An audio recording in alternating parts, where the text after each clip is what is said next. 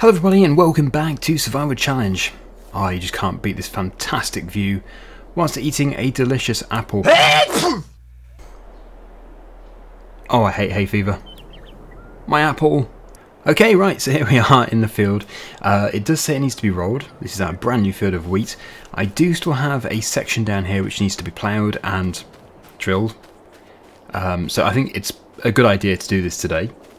But I did have other suggestions of things to do, so thanks to everybody for that. The rolling was one of them. I think with the rolling, it's going to come down to if I can find something on ModHub, because chances are the ones which are in the basic, I think there's only two. They are a little bit on the expensive side, and on the big side. Yes, so the cheapest one is 41,000, which we already knew from other Let's Plays. We obviously could get it cheaper in a sale, but even so, it requires 160 horsepower, it's pretty big, and it's just not what we're really looking for. After doing some research, I have found one. Well, actually I found loads, but this is the only one which is actually in our price range, and it looks good. It looks like a grass roller, but it does say that it can do fields after drilling.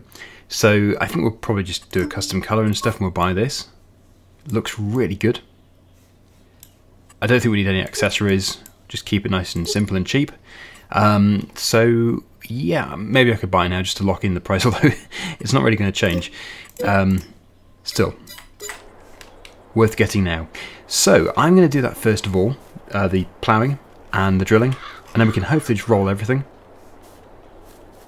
Well, I'll have to roll it over maybe 2 episodes.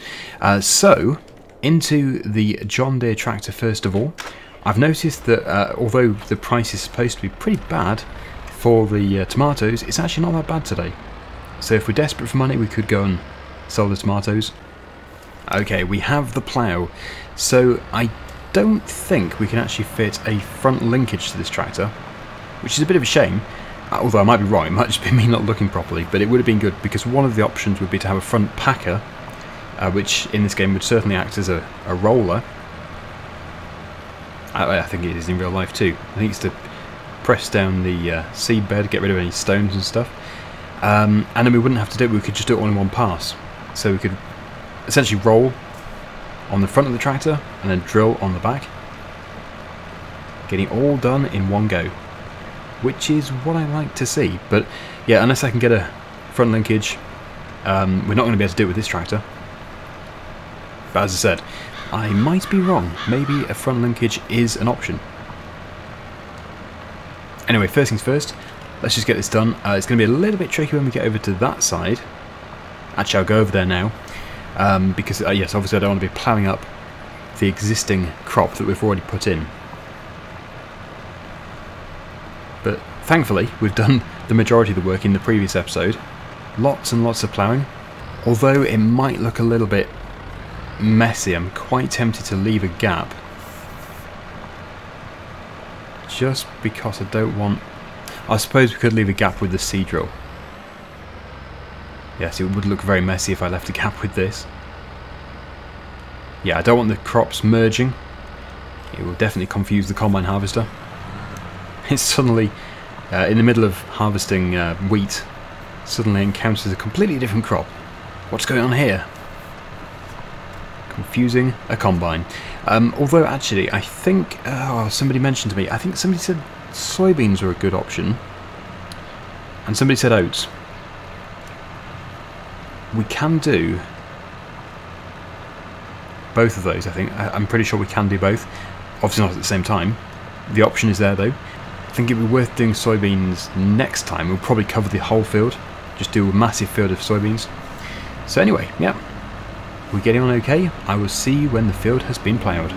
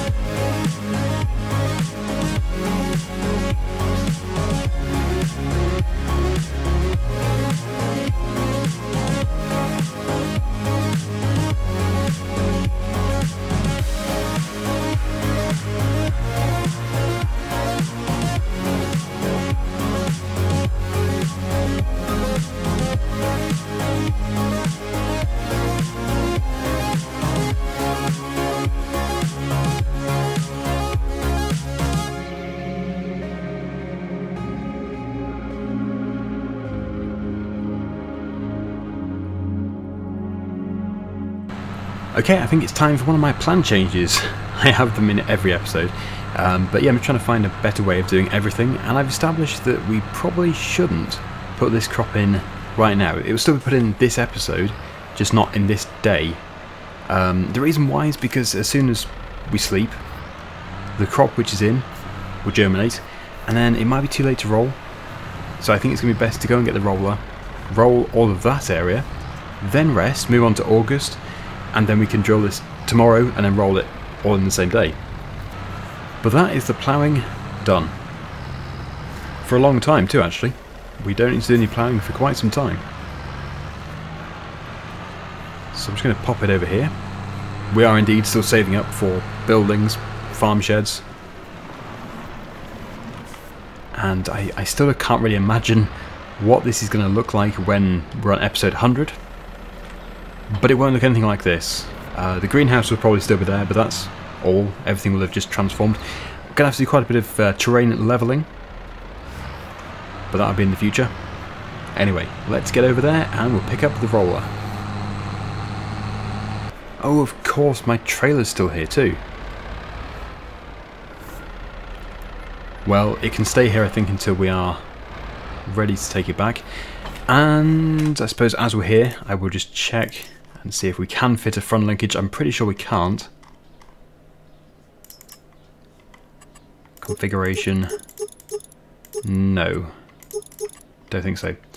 So, that's fine, because we will be getting another tractor in the future. And that can be the tractor which we have the front linkage on. And look at that. I think it's a 4 metre working width. Pretty good. I think it weighs about 750 kilograms. Try not to drive into any cars.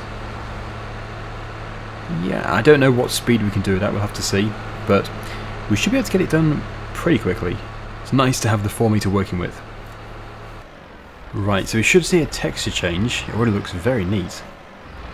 Yeah, you can. Obviously, we shouldn't be using this smooth roller. And 10 miles per hour seems to be the speed we can do it at.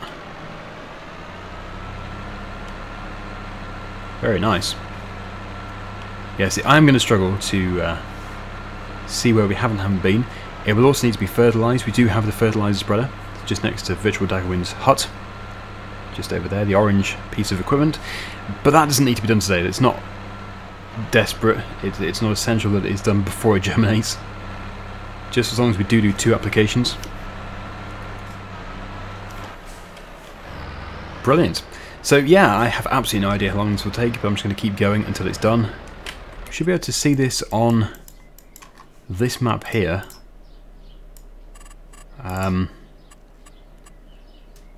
Of course, because it was already grass, we do have an application, and yep, needs to be rolled. That piece has now been rolled. I can just about make out where we haven't been. Good enough anyway.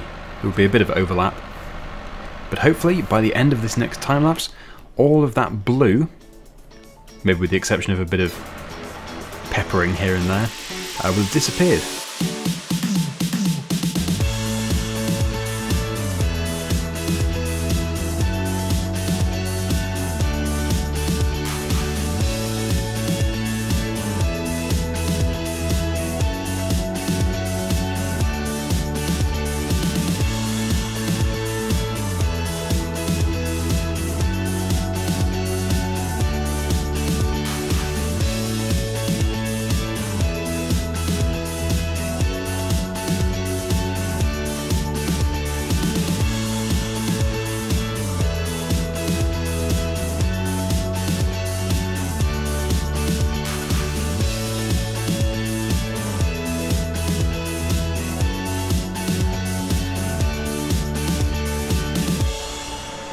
We're getting there.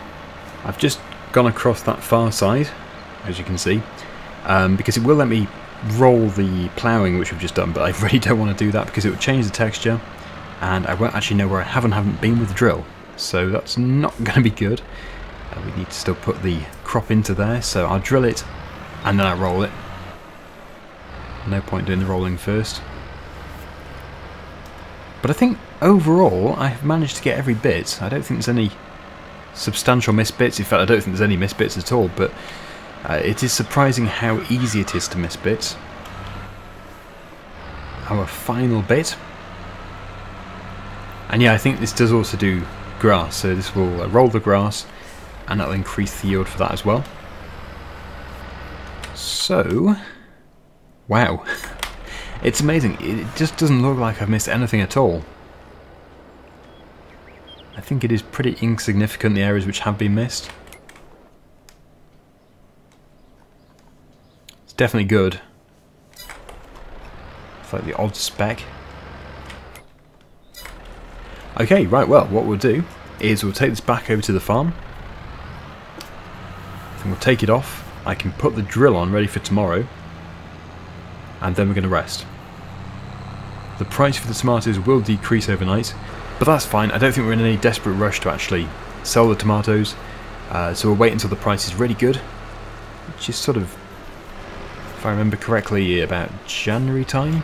December, January. So it's a bit of a wait, but it's not. Oh, that's a wait too, which I almost crashed into.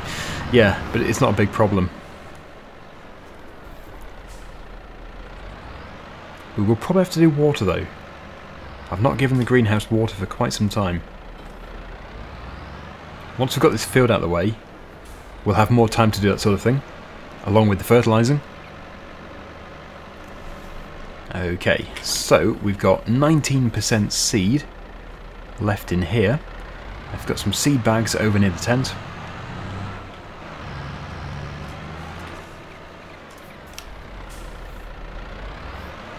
We'll get it refilled.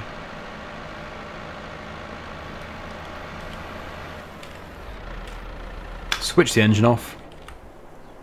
There we go, that's full. And we'll go to bed. Hopefully virtual Daggerwin doesn't wake us up.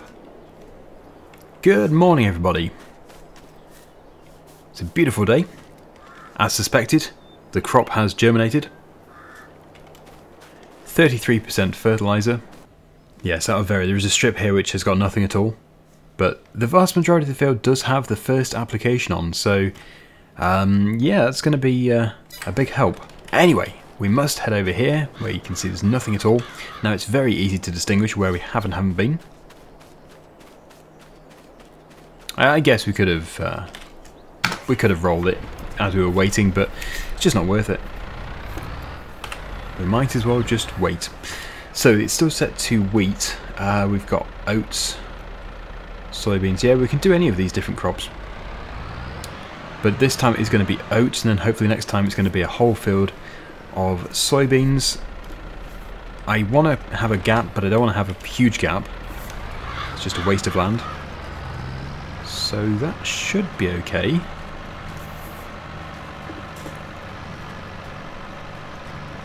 can see a bit of a chunk missing there, it's weird. And now it's germinated, it actually looks like a smaller field.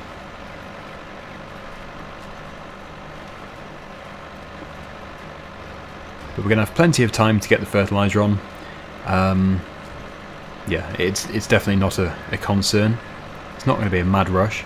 Just as long as I do get it on, I don't just forget about it and do something else, which I won't do. If it was another series, like my main series, I probably would forget because there's so much going on. But with this series, it's, yeah, all the focus is on this field. So it's pretty simple. Anyway, let's, as usual, crack on. We'll get this done. And then we can roll it.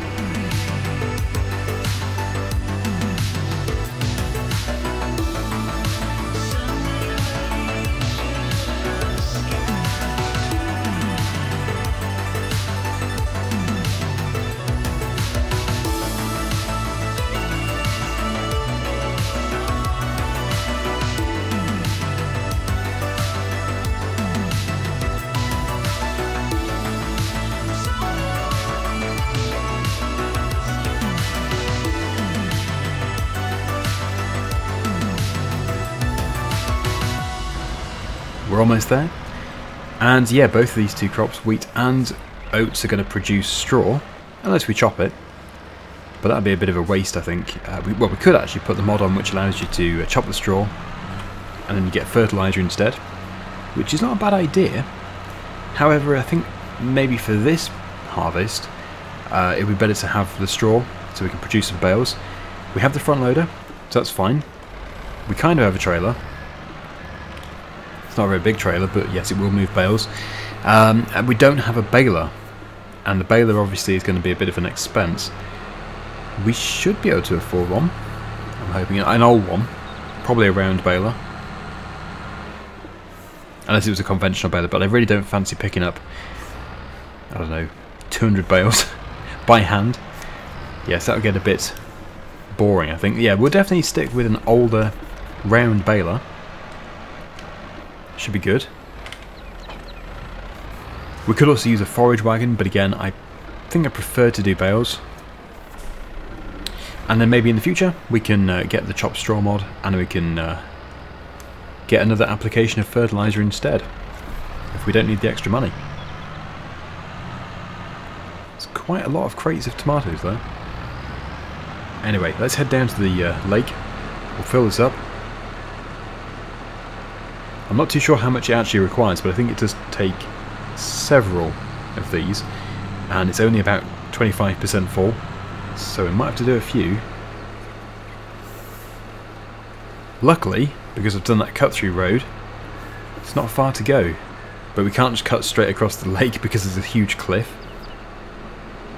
but it's still not too bad. We'll probably just have to invest in a bigger tanker, but then to get it up that hill, we'll need to invest in a bigger tractor as well. Although that would be coming anyway. We're not going to be sticking with just the one 100 horsepower tractor for the whole series. It would be nice to think that eventually we'll have 300 horsepower, maybe 4. 5 is probably pushing it. Okay, so I'll check once I have emptied this one. Check and see how full it is. Rapid unload. So it's going to be in productions. Looking pretty good actually. Must have been about here before. So yeah, I think probably do 2 more loads and that'll be all good. Probably won't time lapse it. I'll just do a few jump cuts.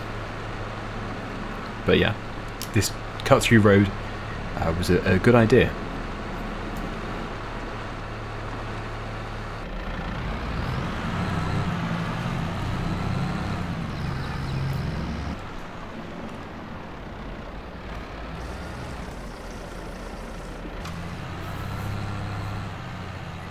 Looks like a really good open expanse of land over here. So eventually when we get on to buying the next plot, that might be a good area to go for. I'm probably getting a bit ahead of myself there. Anyway, this will have given it a nice boost. I doubt it's full. But if we just do 1 tanker load every now and then, it will soon be full. It'll be much easier, at least it would feel much easier, than going backwards and forwards continuously. Okay, yeah, so we're getting there. Now for the rolling. I think we'll start tomorrow's episode with the fertilising, and for the majority of the field that will actually conclude the fertilising. There's just going to be 1 strip which will need to have a second application in the future, and yeah, this yard is getting a bit messy. It does need to be sorted out. It's because there's no sheds, there's nowhere to really put stuff, so yeah, I do need to get a shed pretty quickly. The modder Lancy Boy has produced some fantastic sheds and buildings for this game, and yeah, I'd love to get them into this series if we can do. I just need to get the money, really. That is the only thing. We just need to get the money, and then we can start building.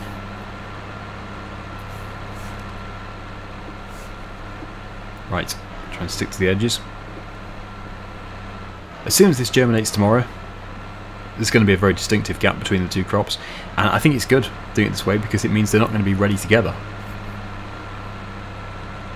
So hopefully when we harvest the wheat, the oats won't be ripe, and it'll be so obvious. Really obvious gap between the 2. Okay, looks good. Not that I can really see it.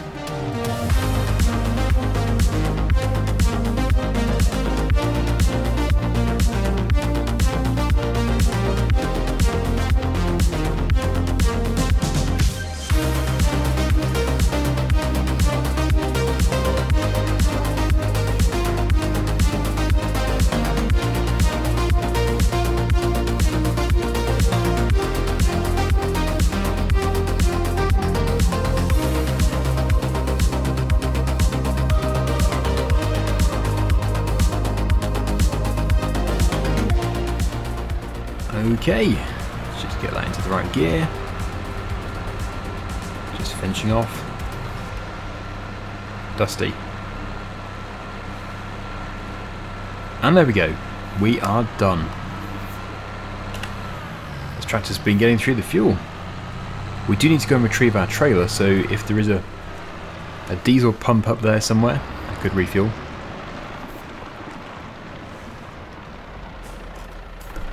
Let's pop this over here. We do own all this grassland. I need to do something with it. Okay, so, yeah, I don't actually know where the diesel tank is, but it must be up here. There it is. That's the one. I'm wearing that track out, going backwards and forwards over it with the tanker.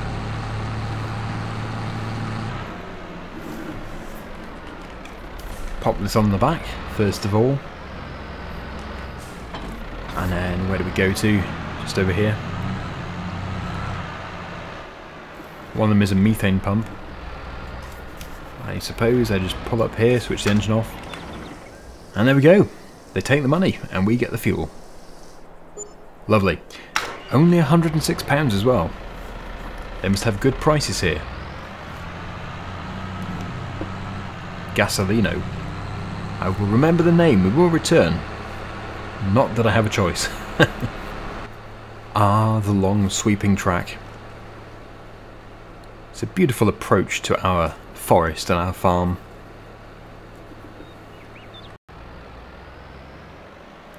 And we return to the farm.